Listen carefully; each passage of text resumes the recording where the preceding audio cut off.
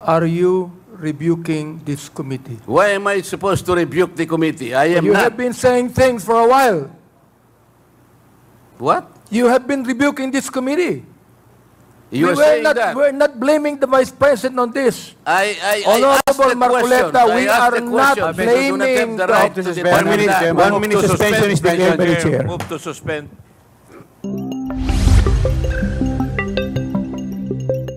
I'd like to ask only, Mr. Chair, by way of manifestation, is there anybody who is questioning the power of the purse of Congress?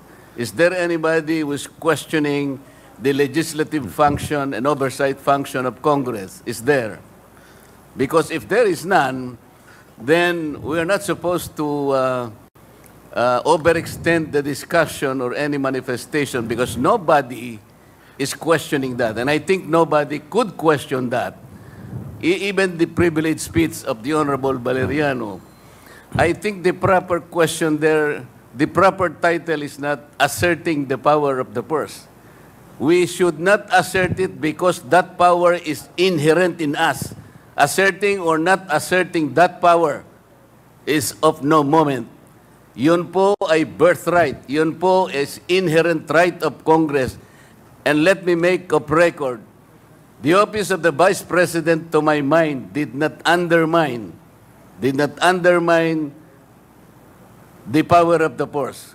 When she personally came in the first hearing and presented herself, including the budget by way of a PowerPoint presentation, she made a presentation, Mr. Chair. And after that, she made a categorical statement that she said, I forgo, Madam Chair, I forgo my opportunity to defend the budget of the office of the President by way of question and answer, and instead I leave it to the discretion of the House of Representatives on their decision to decide on the proposal as presented. This is a very respectful answer, Mr. Chair. I did not find any offensive remark in that particular statement. She gave the entire House of Representatives the entire discretion, the entire right to decide on the proposal she presented before us. Why would we blame her for saying that she disrespected Congress? No, sir. I think it was triggered by the fact that questions were asked in relation to the confidential and intelligence funds.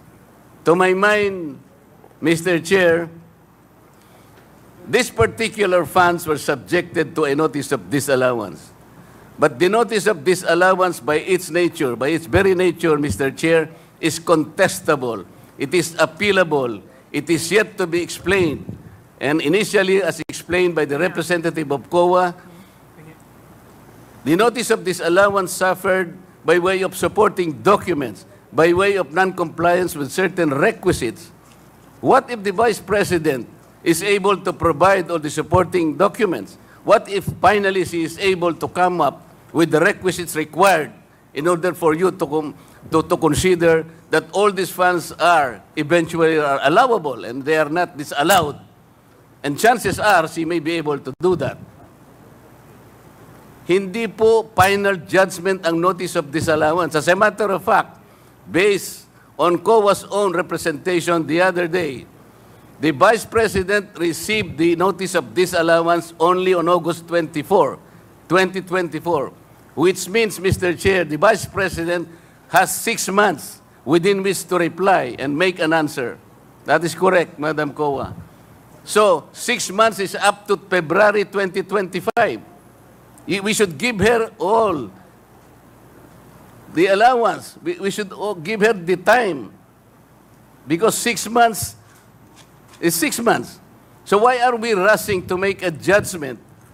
As a matter of fact, as I have already initiated earlier, Mr. Chair, when you said that anything we can discuss in this committee provided it is of public interest, and you said that intelligence funds and confidential funds are public interest, but I said because of our own rules, we should make a prior and preliminary determination that is directly and principally connected to malfeasance, misfeasance, or nonfeasance. We have not made that determination.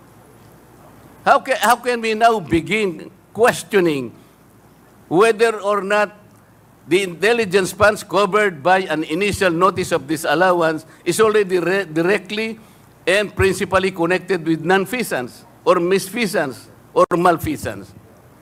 Madam COA, how many agencies of government today are subjected to notice of disallowance? Do you have a number? How many agencies today? With all due respect to the Before honorable... But that is a question I will leave, and I will Yes. terminate my manifestation, Madam. Yes, but I will. I I believe, would like Mr. to Chair, that respond. this is still my time. Yes, but I would like to respond to your manifestation, Congressman Marcoleta. Parliamentary Let inquiry, me. Mr. Chair. Parliamentary inquiry What is muna. the parliamentary inquiry of the I would Honorable like to Abante? ask the Honorable Marcoleta, is he rebuking this committee? What is the question, Mr. Chair? Are you rebuking this committee? Why am I supposed to rebuke the committee? I am You not. have been saying things for a while. What? You have been rebuking this committee. You are saying that. We're not blaming the Vice President on this. I asked Honorable the question. Marcoleta, we I asked are the not question. blaming You do not have the the- right to One determine minute, that. one minute suspension is declared by the chair. Move to suspend.